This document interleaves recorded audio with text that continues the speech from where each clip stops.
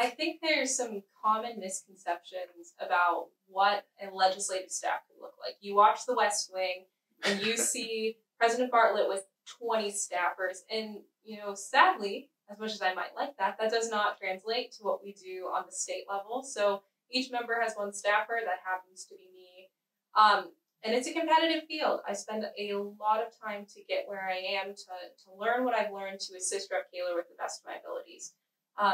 When I'm around, when it's just me helping, I'm working in this space every day. I'm very familiar with the issues that we work on, the bills that are currently in progress that are, they mean a lot to Ohioans. They mean a lot to me too. So we're working in that space every day. When a constituent reaches out, I have a whole host of resources, right at my fingertips to help them. And I think people don't necessarily realize that or what that could mean for them. But if you're asking me to engage on an issue, most of the time I'm familiar with what you're talking about. If Rep. Koehler isn't there to answer, there's a whole host of people who can answer, or I can help. I think there's a lot of accessibility there. And I'm here 9 to 5 every day. I'm answering the phone, I'm answering emails. Talking to me is not always just a compromise, I guess.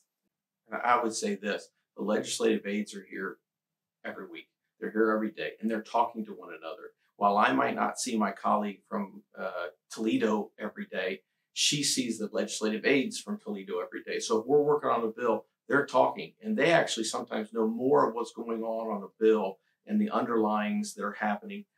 And so when I talk with her, I think, well, how are people feeling about, right now we're dealing with vaccines in the state of Ohio. How do people feel about that? A lot of times the legislative aides know more than we do because they're constantly here.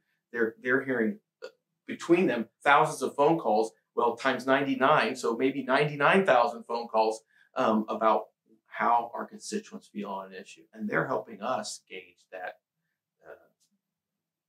time with our constituents. They're our ears on the ground. We have a lot of constituents and also a lot of organizations reach out wanting meetings with Representative Koehler. And I think it's typically good. We try our very hardest to make sure that every person who reaches out gets FaceTime and one-on-one time with Rep. Koehler. But I think it's important to realize that sometimes it's just not possible. Representative Koehler is great at many things, but unfortunately we haven't figured out how to get him 2 places at once. It doesn't work that way. So, if you happen to fall into a situation where I'm the person you're meeting with, please know it's worth it, I would say. I have really great communication with Rep. Koehler. We'll make sure that he knows what you need. And I would say my word of advice to anyone meeting with the representative or the legislative aide, regardless of what office you're reaching out to, is try to follow up each of those meetings with an email. I think it's really impactful to have that line of communication 3 times. You're calling me once to schedule your meeting, then you're having FaceTime in the meeting to engage with either of us or both of us on your issue, and then a quick email afterwards. Grab one of our business cards, reach out, just a short summary of what we talked about.